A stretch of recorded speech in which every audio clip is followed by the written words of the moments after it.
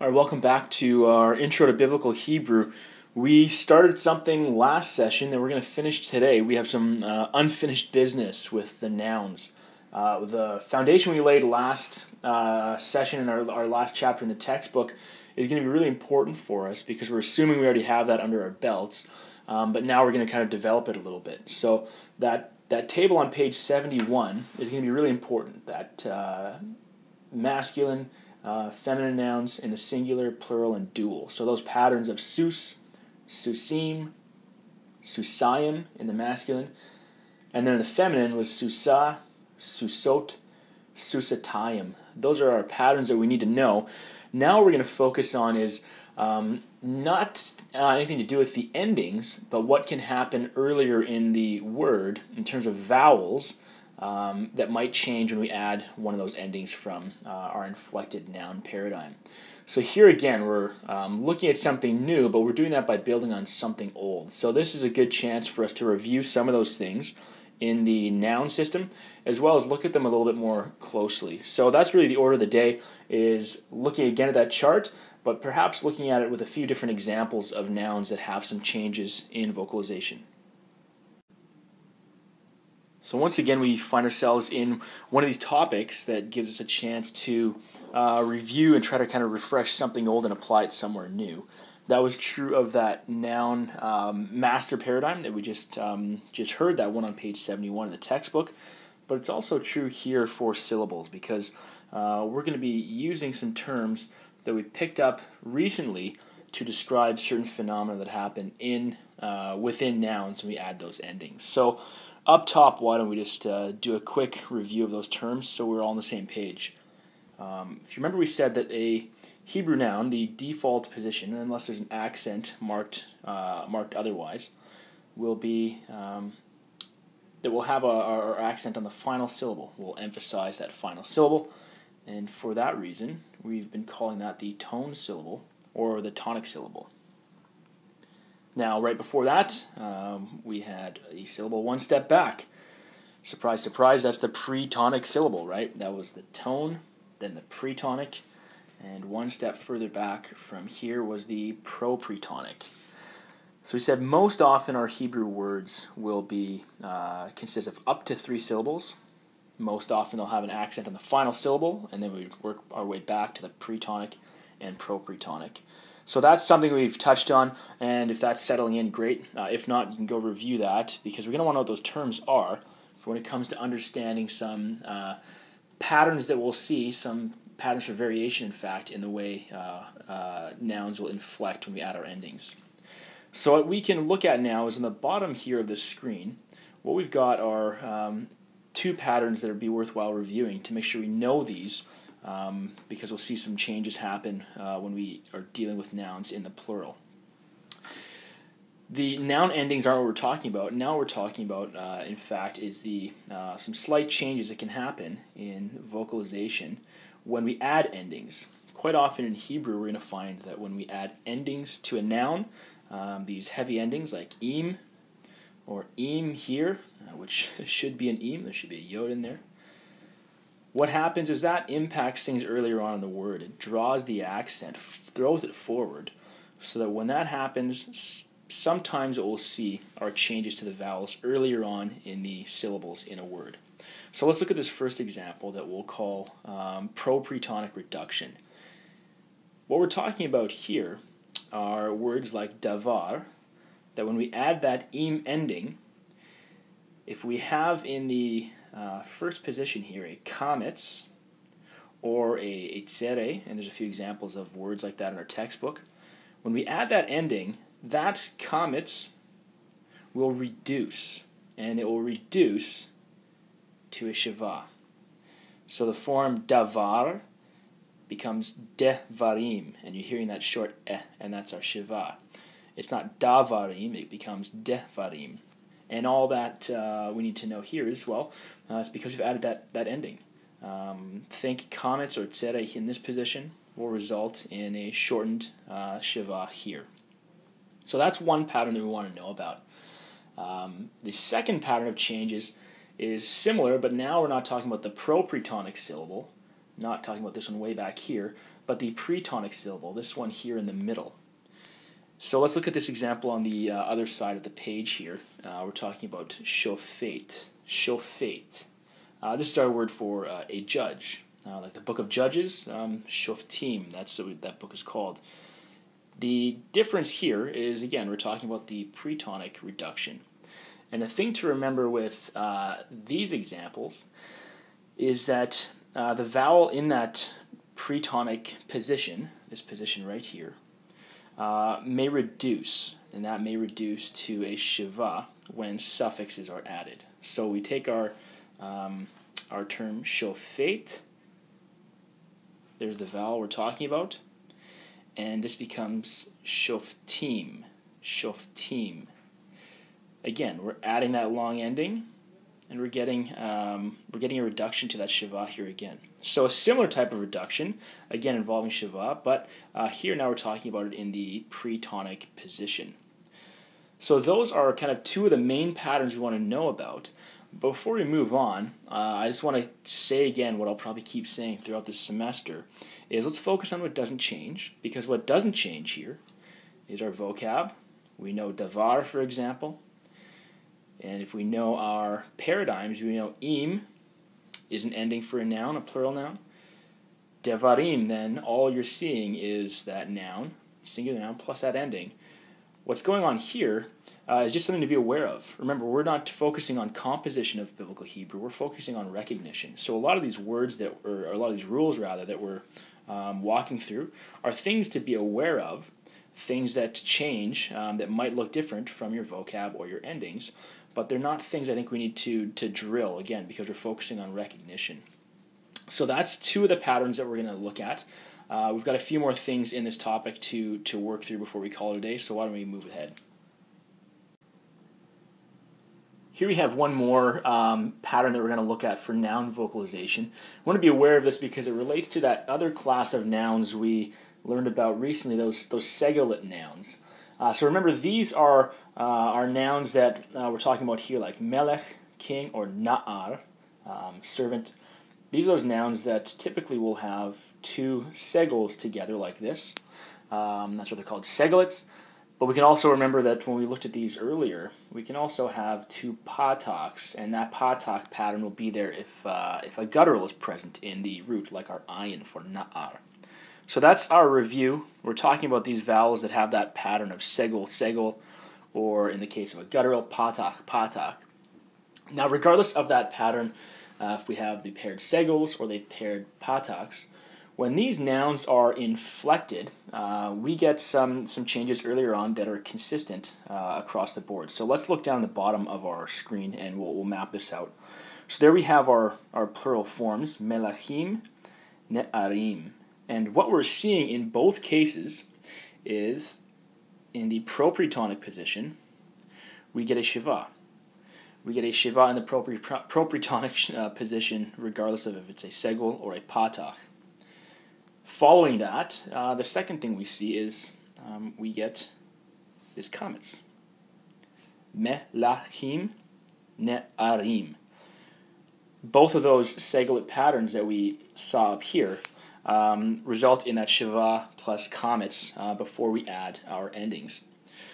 One kind of caveat to this we could add, and our textbook deals with a few examples like this, is if we had a guttural, say we had a guttural in this first position, like our word edits, then one other rule we want to remember is that this position, for a guttural, we can't take a regular shiva. We need to have our compound shiva.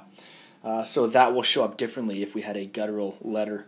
In a word like edits, it would become aratzot, for example. And you can have a look at a few of those examples in our textbook.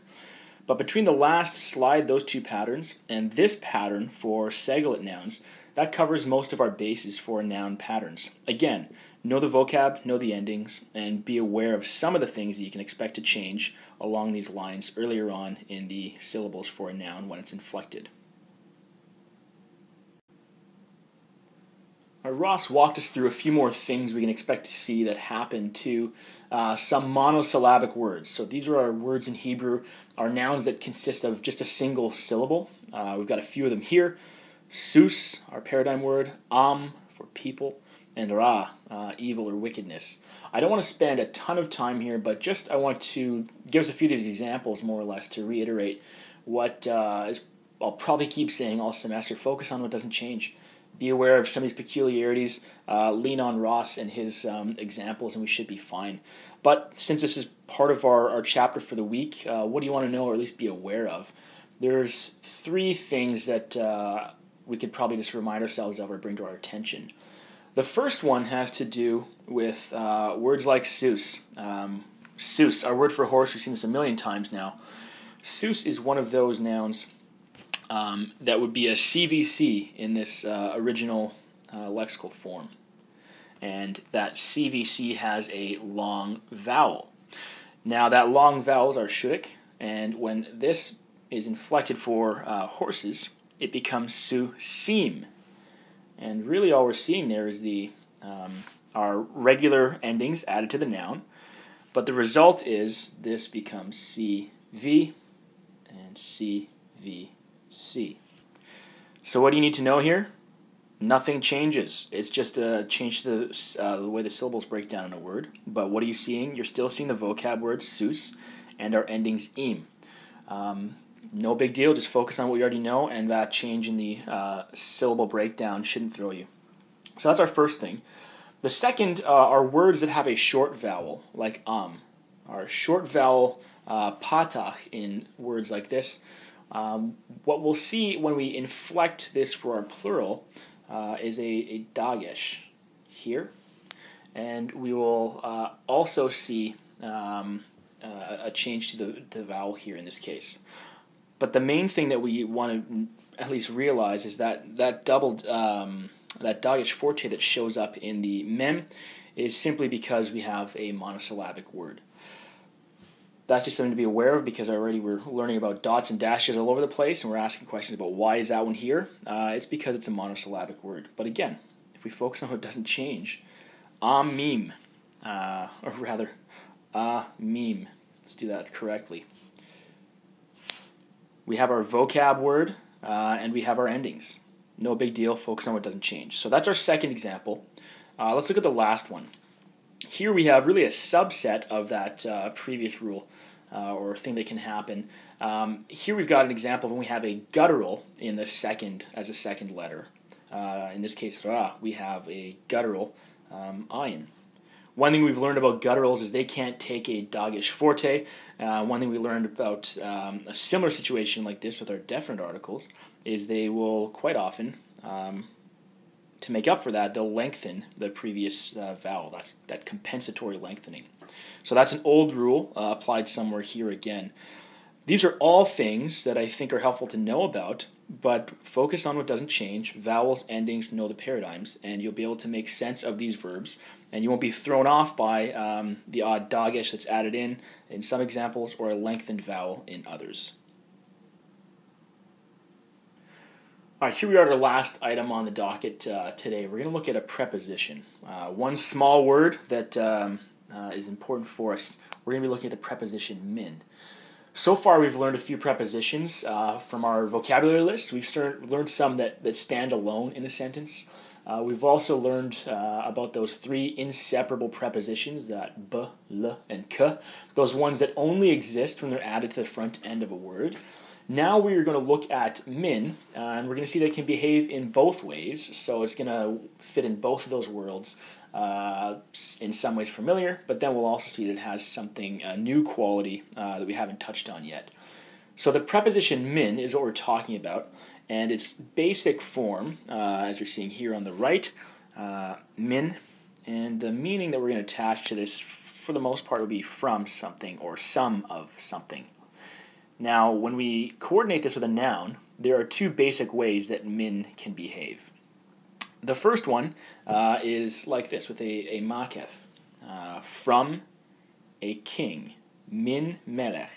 Remember, the job of the makef was to show that 2 things are closely related. That's what we're getting here, min melech, from a king. In that way, it's somewhat independent, even though it's got the makef. So we'll see that quite commonly. Now, the second option is where things look a little more like what we saw with our inseparable prepositions. Min can join inseparably with a noun, but what we see here that's different for us is something called assimilation. The assimilation, what that term means is our form min that we're seeing here. When we're adding that right into the front end of a noun, that min will in fact disappear. It won't be represented, at least not as a letter. Rather, it will be represented as a dagesh in the first consonant of the noun. Mimelech, from a king, means the same thing as min melech, joined with the makef. Two ways of saying the same thing. Now, one thing to note is that example that we just looked at there works quite easily because we can see the dagesh in that first consonant. Now, what about those one guttural nouns? If you're getting the feeling that gutturals cause some problems, they do, but the solutions we're finding for gutturals are pretty similar. On our last slide, we talked about compensatory lengthening. We talked about that already last week, or a few lessons back, rather, with the definite article. Here, we see the same thing. If we wanted to add min to the front end of our word ish for man or human, obviously that aleph isn't going to take our dagesh, so what we're going to see is what we've already seen. We're going to see that lengthen. Here, we're going from a hidik to a tzere. Me'ish, from a man. So what we need to know there, again, is our vocab. So if we know what's going on this side of the word, and we know something of the rules about assimilation, as well as we're aware of how gutturals can behave, then me'ish should be something we can at least grow into. There we're kind of layering 2 or 3 things we need to know to make sense of the form. But no min, if we can pick up on this idea of assimilation and then know our vocab, then we're there. Now, one place where this will affect things is in situations like this. And this is where we'll end off for the day. So if we reverse engineer this word, we kind of start from the back end of it. We have melech, which is our word for king. That's our noun, our vocab item, no problem. The ha-melech would be the king. And what we're seeing in that configuration is our patak, great, our he, and our dagesh, all 3 items that we are looking for our typical pattern of the definite article. Now, if we wanted to say from the king, we have to add min on the front end of that word. Min, unlike the inseparable prepositions, won't kind of join forces with the definite article he. It will be attached in front of the definite article he, and because he is a guttural, then we're going to see that compensatory lengthening here. So this is really the same concept that we saw in me'ish, only now we're applying it to examples where we have definite nouns. This would still be from the king because the he is a guttural letter. So min, our inseparable prepositions, our independent prepositions, they're all operating in the same world, but for today, the new idea that we heard about was assimilation. So we'll warm up to that, and we'll see that even later on in the semester when we deal with verbs.